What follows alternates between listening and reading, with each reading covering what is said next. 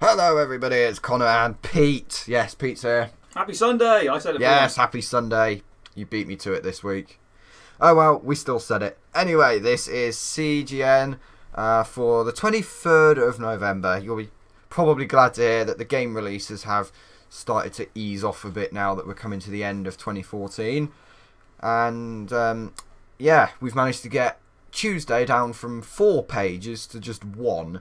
So here we go. Tuesday the 25th of November, we've got Geometry Wars 3 Dimensions coming out on the PS4, PS Vita and PC. We've got Penguins of Madagascar coming out on the Wii U and 3DS. Movie license game there for you penguins. What, sorry? Do you know what Penguins of Madagascar is? Yes, it's the penguins from Madagascar. Persona Q, Shadow of the Lady Rinth.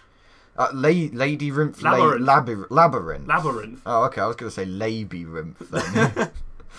There's me and my mispronunciation of words again. That's coming out on the 3DS. On Wednesday, the 26th of November, we've got Geometry Wars 3 Dimensions on the Xbox One. That should say Xbox One, not PC. Excuse my rubbishness editing this. On Thursday, the 27th of November, we've got Raven's Cry. Don't think that's got anything to do with the CBBC show Raven. Oh, really? But that's coming out on PC, Mac and Linux. You can have a look if you want. Have they made a game for Raven on the CBBC? Probably not. I wish they would. I can't imagine that would work out too well, but I don't know. I suppose it would. I don't know. Friday the 28th, we've got Emergency 5 coming out on the PC, and that's it. That's it for the game releases this week. Got a bit of news though for you, which Pete is happily going to read out in a moment, or now rather. Hey everyone, it's me, and I'm reading the news today, as always, except from when I'm away. Yeah, it's Xbox One's first birthday. Because it was November, I think it was to the day, isn't it? What? Is it to the day when it came out? November 22nd. 22nd, oh, never mind. It's Xbox One's... You've been sat here a year, Xbox It's Xbox One's 366th day birthday. Amazing. Why you... Don't know, I turned it on. Some cool Xbox One sound effects there in the background. Yeah, yesterday, which was the 22nd, marked the first anniversary of the launch of the Xbox One. And Microsoft did something lovely to celebrate it. To mark the occasion, they allowed all Xbox Live Gold members to play the full version of the newly released Sunset Overdrive for 24 hours. During this time, players were able to access everything in the game, including the entire story and the multiplayer. They could unlock achievements and save their progress if they decided to purchase the game later on. So it was Microsoft's way of saying thank you for the last year, and the Xbox One and its gamers are set to keep on improving in the years to come. Lovely.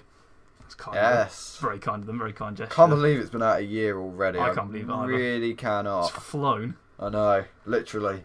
Moving on. Certainly with this game it has. Trials Fusion's finally going to be getting a multiplayer at last.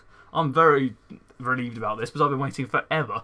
Ubisoft recently confirmed that the new Trials, well, not really new anymore, that Trials Fusion will be getting an online multiplayer mode, which is due to come out in early 2015 as part of an update, I think. Is it? Yeah, it's free, isn't it? Yeah. Yes. An exact date has not been confirmed yet. It'll probably be before the game's first birthday in April, though. Currently, that's what we're predicting. Okay. Or I'm predicting. That's what you're predicting, right? Yes. Currently, there is a multiplayer beta available on the PC version to test some of the upcoming features in multiplayer mode. Which, to be honest with you, isn't much different than Trials Evolution, it seems. Exactly. Is there a new mode or anything? I think there's a new mode, but I'm not 100% sure. There'll probably be something like FMX mode or something where you got to score the most points or something. Surprise me.